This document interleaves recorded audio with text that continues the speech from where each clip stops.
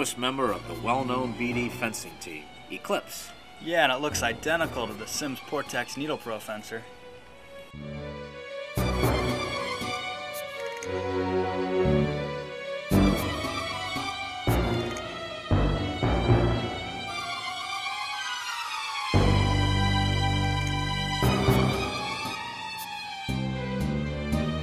Such a well-known team, the Eclipse fencer could not even hold on to his sword. If he had only read those NIOSH CDC recommendations.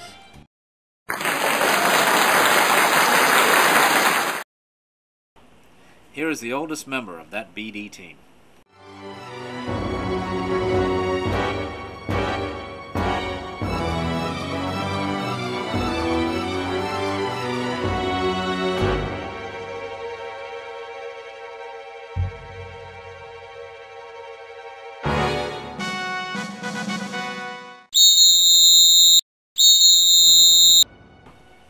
Boy, that was easy. Now Needle Pro has beaten the newest and oldest member of that BD team. Either he forgot Zek or he didn't read the regulations. Everyone knows you can't use two hands.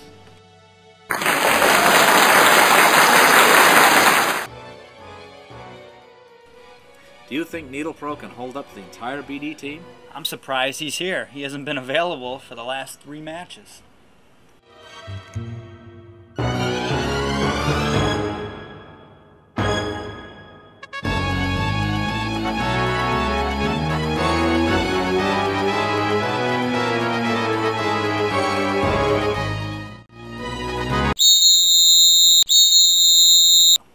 His hand went right towards that sword and he beat himself. Someone go get employee health. He keeps stabbing himself.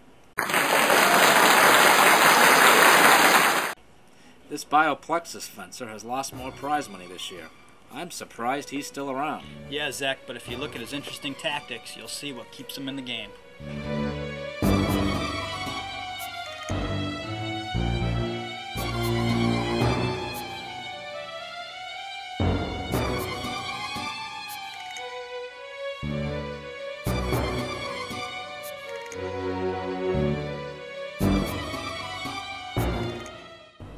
I cannot believe this. He hurt himself from the back end of his sword.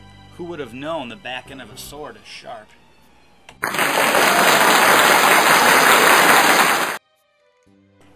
Boy, is this retractable fencer big. Big and very bulky. I wonder how much it costs to support this guy.